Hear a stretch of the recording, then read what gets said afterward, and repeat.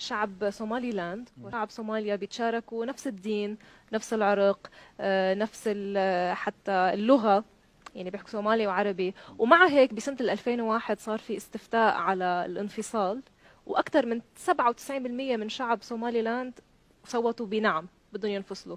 فليش أنتم بدكم تنفصلوا مع أنه في كل هالتشابه بينكم وبين شعب الصومال؟ هذا كثير لشيء مختلفة. The reason for that is many. There is two different cultures. There is 1,400 kilometers between Hargeisa and Mogadishu, a different colonial history, and the youths in two countries have a completely different lived experience. Just because you have the same religion, the same language, the same ethnicity, someone now in England would say that someone in Egypt is either, Coptic or Muslim or Arab, they speak Arabic, and then look in Syria and say, oh, there's Orthodox people there, there's Muslim people there, they speak Arabic, they're also from the Middle East, they're the same, but there's a big difference, and just because it appears like there's similarities, there's different needs, there's different historical experiences, it's not as simple as that. بس محمد هذا الشيء ما بينقض وجود أو منطق وجود أو إنشاء الدول الموحدة. I think the real question there is about readiness to be able to. Right now, Somalia has been the south of Somalia has been at war for 30 years, and the north has been at peace since 1991, and the two countries are not anywhere near each other in terms of where they're at and what they're ready for. And I think that's the reason why Somaliland really has to become a country. And also, today, Somalia has many problems. The biggest refugee camp is in Kenya. There's problems with food security, with a place to be. If Somaliland became independent tomorrow, it could help its brothers in the south.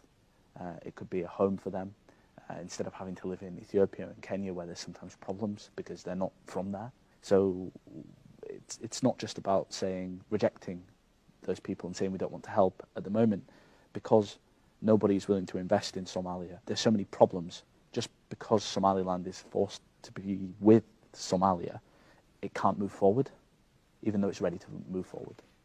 طيب كيف تختلف التجارب ما بين الشباب اللي يعيشوا في سوماليلاند والشباب اللي يعيشوا في الصومال؟ The life is massively different. Now, for example, a boy who is 30 years old in Mogadishu and a boy who is 30 years old in Hargeisa. The boy who's 30 years old in Hargeisa has never had gunfire.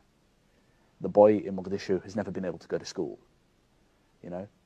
It's not the same. It's the boy in Hargeisa, he is thinking about making music or painting, writing books, or a career that he wants to have.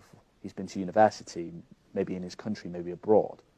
In Somalia, he's been a refugee his whole life. Now, there was a difference before. Now the difference is very big, محمد كيف توصف العلاقة بين سوماليلاند والدول العربية والمحيط العربي؟ Well, I mean, the history is a very long history. It's a very ancient history. And it comes from the geography. So we are on the Red Sea, just a few miles across from the Bab el-Mandeb from Yemen. There's a history of marriage, a history of connection, a history of allegiance, a history of mutual support.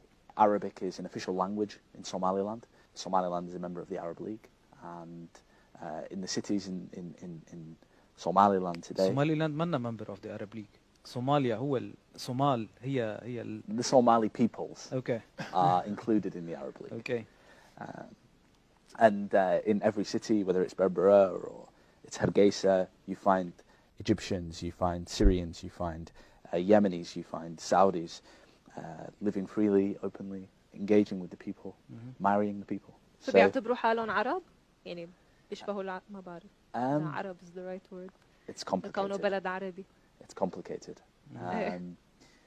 We have like a qabila in Somaliland. Some people would say yes, but then the blood is so mixed in with Ethiopian blood and African blood that we're very far away from for example, ethnically Lebanese people. It's not the يعني في same. خليط. طيب Yeah. بدي اسالك محمد، انت كمان كنت عايش ببريطانيا ورجعت مؤخرا على سوماليلاند، شو كان السبب؟